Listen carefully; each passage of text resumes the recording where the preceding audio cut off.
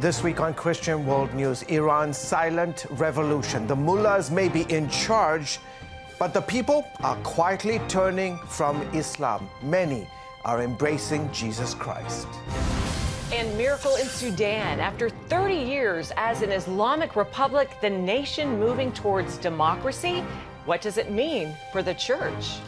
And do this for love, the missionary family that's serving in some of the world's most dangerous places. Hello, everyone. Welcome to this week's edition of Christian World News. I'm George Thomas. And I'm Wendy Griffith. Well, we have reported for years on the changes taking place inside Iran. Now we know it's a dramatic transformation going on. It absolutely is. A first-of-its-kind survey reveals monumental changes in Iranians' attitudes toward their faith, their traditional faith, and their government. Take a look. For 14 days in June, 2 Dutch professors interviewed more than 50,000 Iranians online for an unprecedented survey covering topics from faith to politics to religious life. The authors say they discovered a huge shift that should fundamentally change how we look at Iran today. One major standout from Professors Poiman Tamina Arab and Amar Maliki is that despite Iran's census claims that 99.5% of the population is Shiite Islam, only 32% of their respondents identified as such. The next largest group are the nones at 22%, which led the authors to conclude that Iranians are abandoning religion for secularism. Broadly speaking, this survey is important because it puts data behind the largely non-empirical argument that analysts have been forced to deal with, which is that Iranian society is less religious. This survey, this data, proves that Iranian society is exceptionally less religious. Approximately half of the population reported losing their religion. 60% said they do not pray anymore. Younger people reported higher levels of dissatisfaction with religion, and an overwhelming number of respondents were critical of authorities using strict Islamic laws to govern daily life. For example, 72% of those surveyed opposed the law mandating all women to wear a hijab, the Islamic veil covering. And when the authors dug a little deeper on questions central to that faith, even less numbers believed in the core tenets of Shia Islam. Only 37% believed in life after death.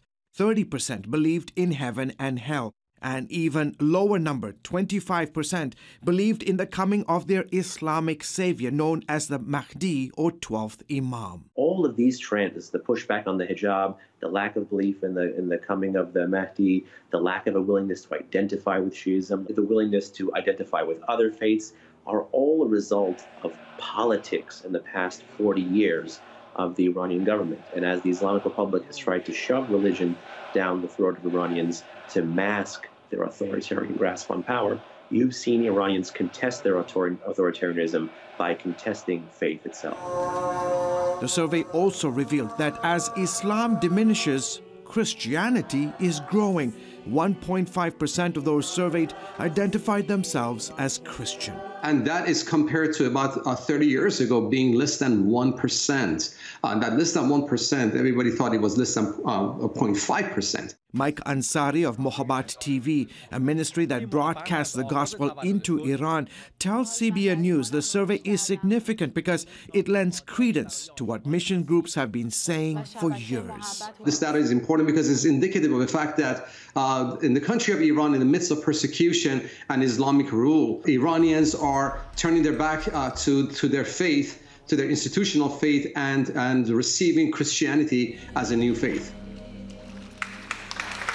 Iran is one of the most dangerous places for Christians and other minority faith groups. Non-Muslims are often arrested or severely tortured for sharing or practicing their faith. Yet, in a sign of changing times, the survey found that 41% of respondents believed all religions should have the right to public proselytizing, and around 54% said it was a good idea for their children to learn about other faiths in school.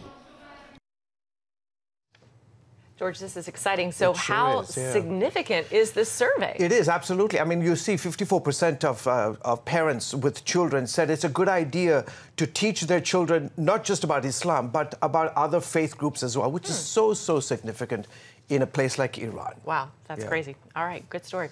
Well, Iran isn't the only country seeing major changes after a 2019 military coup toppled a 30-year dictatorship. The Sudanese government is moving away from Islamic fundamentalism and, get this, towards democracy. Yeah, it's quite remarkable. While the turnaround is remarkable, some say it's too early to tell if the changes will last. CBN's Gary Lane brings us that story. 2 million people have died. Millions remain homeless. 3 decades of civil war and resisting Sharia law have ended, bringing new hope for the people of Sudan. For 30 years, CBN News has reported extensively in order to raise awareness of their plight. Our stories inspired American Christians to provide much-needed help. The people of South Sudan gained independence from the North in 2011, but the struggle continued for others, like the people of the Nuba Mountains. Christians in the north suffered imprisonment, and Islamists destroyed churches. A military coup brought change in 2019 with the removal of Omar el-Bashir. That brought change with a pledge to transition the country to democracy and free elections. Enough is enough is what the people have been saying for a number of years, and finally they've had their way. I think the real challenge, though, is going to be if it sticks. In late August, several rebel and political groups signed a peace agreement, ending the civil war and moving Sudan closer to democracy and freedom. The transitional government abolished the death penalty for apostates, those leaving Islam.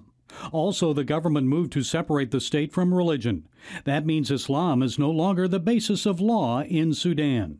The Voice of the Martyrs, Todd Nettleton, says Sudanese Christians feel they now have a window of opportunity for ministry. Their attitude is, we don't know how long this window is going to stay open. So right now it's open.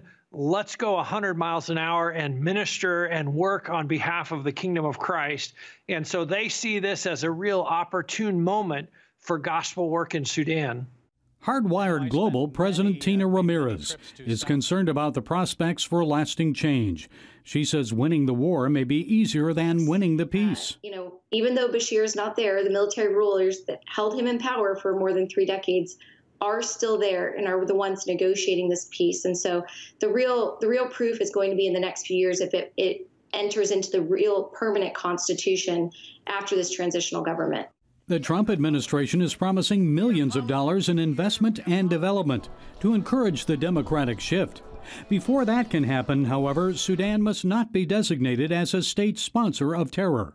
The U.S. has brokered a deal that would drop Sudan from the terror list once it pays a $335 million settlement to victims of the 1998 attacks on the U.S. embassies in Kenya and Tanzania. That deal is currently stalled in the U.S. Senate. Meanwhile, Nettleton says Christians need to keep praying for Sudan. Our former Africa Regional Director, Peter Yasik, was imprisoned in Sudan for 14 months. Many people, because of his story, prayed for that country. And I wonder if some of what we're seeing now is the fruit of those prayers. We need to keep praying that this transition will go forward peacefully and that our Christian brothers and sisters, their rights will be respected under the ultimate new government of Sudan. Gary Lane, CBN News. Up next, the missionary who risks his life in some of the most dangerous places on earth. The title of his latest book says it all. Do this for love. These are times of warfare. You go into the strong tower when you're under attack. CBN presents The Name of God, the latest teaching by Gordon Robertson. God has given you the right to carry his name. That is life-changing. Discover the peace, healing, provision, and protection that can be found in the Lord's name. Plus, you are going to see some tremendous real-life stories of people who have seen firsthand what trusting in the name of God can do. The thought of losing Noah was one of the most terrifying things I've ever walked through. I could hear my house being shredded, and I heard my wife screaming over the phone. I knew that God didn't lie to me. I knew that God didn't forget about me. This is God's promise. This is the way. This is the answer. Go into that strong tower. Get your DVD copy of The Name of God today. Call now or go to cbn.com. Nutrition, exercise, essential oils, weight loss, and more. It's Healthy Living with Lori Johnson. Talk about what's in this. Join CBN health reporter Lori Johnson to get the latest information from today's top health experts. This is fantastic. Find out what you need to know to live a healthier life. Watch Healthy Living, Tuesday night at 9:30. As the world watches from the outside, it's a big diplomatic tug of war here in the Middle East. Go inside the story with Jerusalem Dateline. Israeli archaeologists are talking about a discovery that could change the thinking about the Temple Mount. Join CBN Jerusalem Bureau Chief Chris Mitchell and get the biblical perspective on the events shaping the world. What starts in Israel then ends up going to other places. Watch Jerusalem Dateline, Friday night at 9:30 on the CBN News Channel. Welcome back to Christian World News. Dave Eubank is a missionary to some of the most dangerous places in the world. In the 1990s, he founded the Free Burma Rangers to serve an oppressed tribal people in the jungles of Burma. Then, in 2015, God called Dave and his family to northern Iraq and Syria to serve and minister to people under assault from ISIS. He's now written a book about that experience called Do This for Love: Free Burma Rangers in the Battle of Mosul. Dave is just back in the States from his work in the Middle East. I talked with him about his missionary adventures, the church in the Middle East, and the power of love. Well, you and your family were really on the front lines of the war against ISIS for so long. We saw incredible video of you rescuing people and dodging bullets. You know, tell us more about what is now happening in Syria and what's the threat to Christians now that ISIS is gone? The biggest threat in northeast Syria now is the Turkish invasion, which occurred last year. There were 200,000 Christians in northeast Syria. There's 40,000 something left, and they're barely hanging on. There's also Christians under Assad, and he pretty much leaves them alone if they keep their mouths shut. And so the biggest threat are the radical jihadis. However, the only freedom I've seen in Syria is over on the Kurdish side. And so I want to encourage our viewers, please pray for every country. We don't want any of them to be our enemies, but pray especially for the Kurds and the Christians in northeast Syria that the Americans would stay. America cannot solve the problem at all. We don't have to. But by being there, we give people an opportunity to solve the problem. Interesting. All right. Well, Dave, you talk about love casting out fear. How does that work in the dangerous places that you've been in? Well, it works because of the power of Jesus. And I've experienced over and over again, when I call on his name, something happens. When I thank him, no matter what's happening, I thank you. Jesus, thank you. This is a terrible situation. For example, in our country, this is a terrible situation right now, but thank you, Jesus. And remembering, oh, they're all my family. Just like you don't get to choose your brother and sister in your own family, you don't get to choose who's American. We're all Americans. We don't have to agree, but we have to respect each other. We're made in God's image, everyone, and it is our family. There's no other one. There's no other Americans to pull in. This is what we got. And the only way through is love. And to me, when you've been hurt, when you've had injustice happen, without Jesus helping me, I can't love. And I'll show you the cover of this book. This is the one I just wrote, Do This for Love, Free Burma Rangers in the Battle of Mosul. This little girl, her name is Demoa. She's alive now, but she was the only living kid hiding under her mother, who was dead for 3 days. And ISIS was killing everybody around. They had anti-tank systems. You couldn't get an armored vehicle down that street. And how are you going to save her? You got to save her. And I remember thinking, whoever goes to get her is going to die. I don't want to die. I got wife and kids too. And what's the point of dying and not getting to her? But then I prayed, and I remembered, gosh, I got to help her. I got to help her. It could be my daughter. And I thought, if there was a man looking at my daughter against the wall in another country and everybody's dying, and he said, Dave, if I help her, I'll die. What would I say as a father? I say, please try, please try. And greater love hath no man than this, he laid down his life for his friends. So I went in love. And I remember running from behind the tank, bullets going everywhere, thinking, I'm dead. I'm dead. There's no way to live. Everybody else is dead here. But thinking, my wife and kids will understand if I die trying to save this kid. This is not for pride. Wow. This is not for hate. This is for love. And God gave us the opportunity to save that girl. And she is now with her grandmother. And you know what her grandmother told me? We didn't meet for almost a year when it was over. Her grandmother told me, looking at that time frame, I had a dream. I was in Baghdad. I thought all my family was killed. My daughter, I knew my daughter was killed and son was killed. I didn't know I had any grandchildren left, but I had a dream. And it turns out the dream was on 2 June, same day we did the rescue. She said, I saw my granddaughter against the wall, hiding against my daughter's dead body and dead all around. And there was a putrid, evil stream that separated them from life. And suddenly this man shining in white stepped across the stream and rescued my granddaughter. I said, that was Jesus. Wow. Jesus sent us. And so whoever's watching this, remember, Jesus sends you. When you ask him, Lord, what can I do? I hate those people. I'm mad. Ask for love and he will send you and he'll go with you. And the people on their side, they may just see a little person, but behind you, they're going to feel the power of the Almighty God who sent his son, Jesus, to save us and is still with us presently to help. And I've experienced that when I'm afraid, when I'm proud, when I'm angry. If I say, Jesus, help me, he enables me to do things I can't do on my own. Dave, how would you encourage Christians to begin finding God's call in their own lives? How can they start?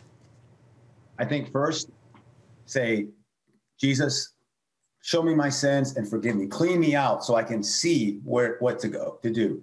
And then second step, take all your hopes and dreams and your good agendas and your bad agendas. Don't hide them, even the embarrassments.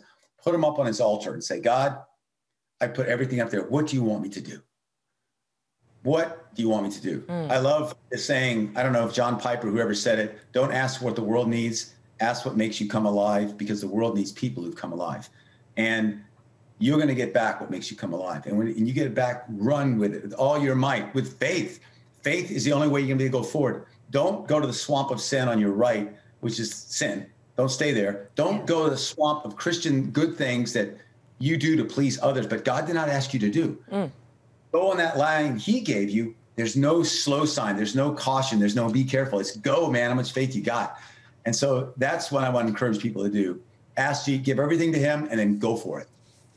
Go for it. Don't be afraid. God's going to tell you if to turn another direction. Don't worry about that. He's a modern day hero. I was just going to say the same thing. I was in northern Syria, right there. You saw him in action. Yeah. We were all there. We were on the front lines. He's amazing. Yeah, he's quite modern day hero indeed. He really is. All right. Well, coming up. Secular critics believe religion should be kept out of the public square. But did you know that biblical principles shaped our founding document? That story when we come back. From Washington, D.C., uncompromising stories, interviews, and analysis from veteran journalists David Brody. That could be the next step in this escalating fight. Jenna Browder. Robert Mueller chose his words carefully. Ben Kennedy. He's asking Christians to get the word out. Bringing you the political news that matters. Get out and tell the story of the progress that we're making in this country. Watch Faith Nation. Weeknights at 6 on the CBN News Channel. Orphans Promise is committed to loving and serving at-risk children, to helping keep families together, and to creating opportunities for strong and sustainable communities around the world. We're working in over 60 countries around the world, and with your help, we can do even more.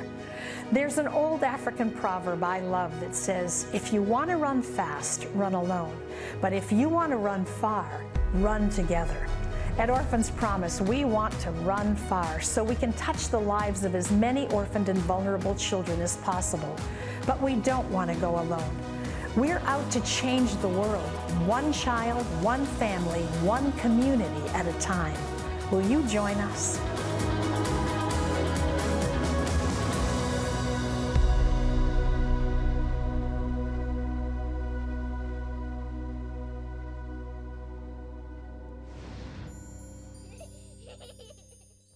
The Name of God, a new teaching from Gordon Robertson. The name of the Lord is a strong tower. Gain important insights into the protection available to you in the name of God. Discover how God is our healer, our provider, and the one who gives us peace. Plus, see exciting true stories of God's providence in the lives of real people. You get the answer to everything, and that answer will never leave you. The Name of God, available now. U.S. Attorney General William Barr says religion and public life is under assault in America. Addressing the virtual National Catholic Prayer Breakfast Wednesday, Barr says America's founders recognized the critical link between religion and freedom. But now it's under siege by, quote, militant secularists. And the erosion of America's religious foundation, he says, has led to more broken families and violence in our cities. You know, some say God or religion shouldn't be part of the public square. But as Paul Strand reports, America's founding document is based on biblical principles. The U.S. Constitution, written and signed by our founding fathers, sits here in the National Archives.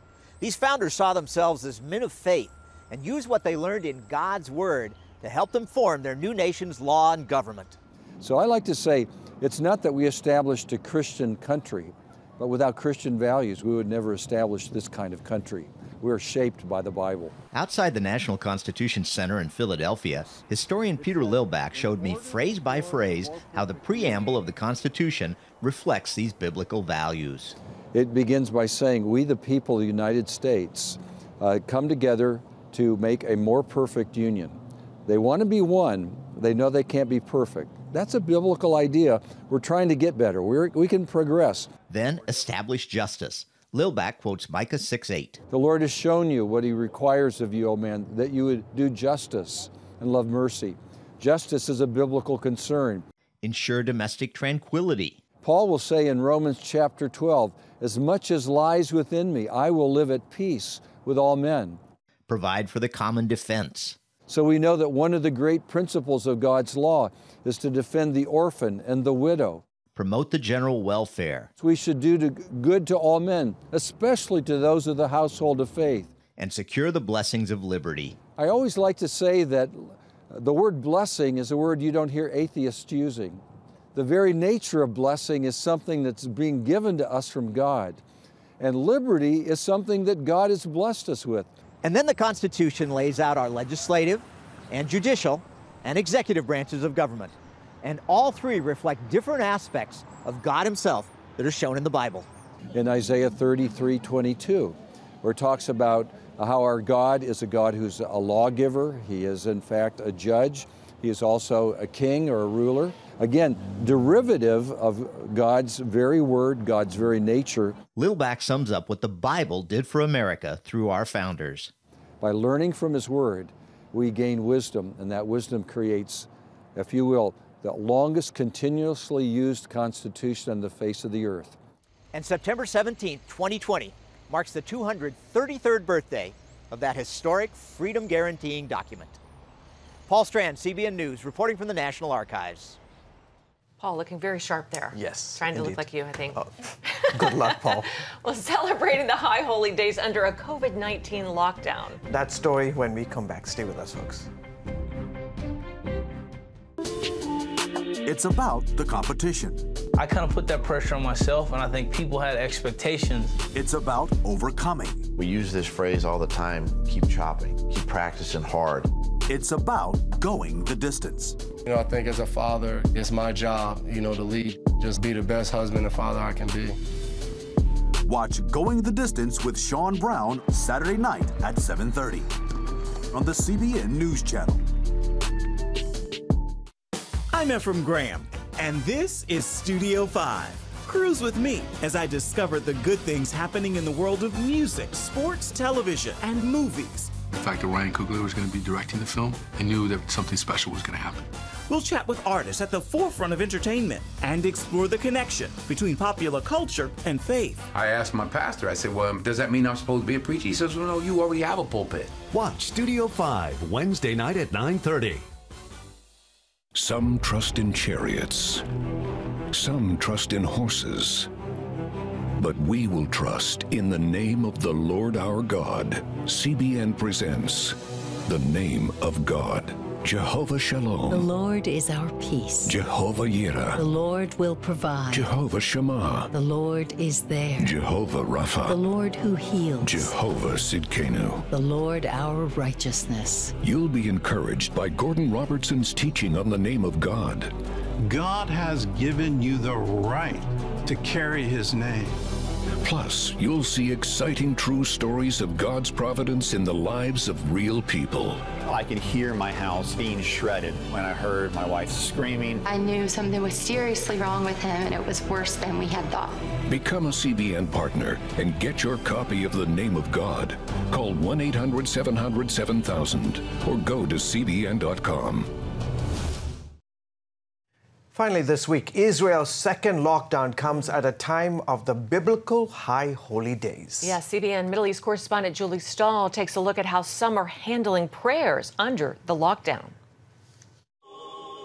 Each year, people travel to Jerusalem from around the world to pray at the Great Synagogue and hear the choir. For the first time in more than 60 years, the synagogue is closed and will not mark the high holidays.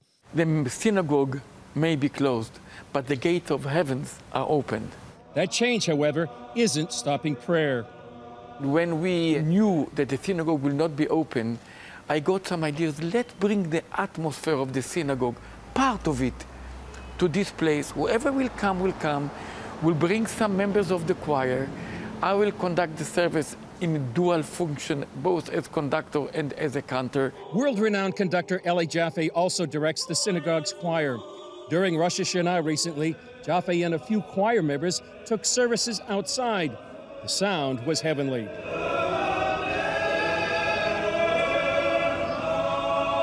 This time is a difficult time. So we really want to repent and to become better people and to wait for the Messiah to come after such a disaster year. But now, a week into this lockdown, Jaffe may find himself singing alone. In the book of Leviticus, the Bible says, "In the 7th month, on the 10th day of the month, you shall afflict your souls and do no work at all. For on that day the priest shall make atonement for you, to cleanse you, that you may be clean from all your sins before the Lord. It is a Sabbath of solemn rest for you." For 25 hours, Jewish people fast with no food or water and usually spend much of that time praying in the synagogue. Since the March lockdown, morning and evening prayer services have moved outside in neighborhoods like this one. So we are trying to shorten the service in order to make sure that people will be able to adjust themselves and not to get too tired. But we hope to do the best and that God should hear our prayer. On Yom Kippur, some synagogues will open for a limited number of worshipers. But despite the hot weather, many will likely be praying outside. Though Orthodox Jews won't turn on electricity on holidays, the Reform movement says it will live stream its Yom Kippur prayers. Even with the difficulty of the situation, Jaffe believes it's important to see the good in everything. The virus brought a lot of tragedies. Many people died. Many people are sick. But on the other hand, it brought people together.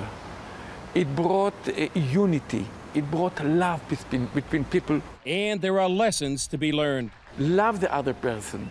Give charity. And always think of the Almighty. That's the best thing to do. He never leaves you, even if you think He does. We don't understand everything He does. It's not for us to understand. That's the way. And keep smiling. Chris Mitchell, CBN News. Keep smiling. We initially said it was Julie Stahl's report, but it was actually Chris Mitchell. That was Chris, yes. Yeah, you know, he had a line that said the gates of the church or the Orthodox, the synagogue may be closed, but the gates of heaven are always open. And keep smiling. That's right. Folks, that is it for this week's edition of Christian World News. Until next week, goodbye. And from all of us here, God bless you.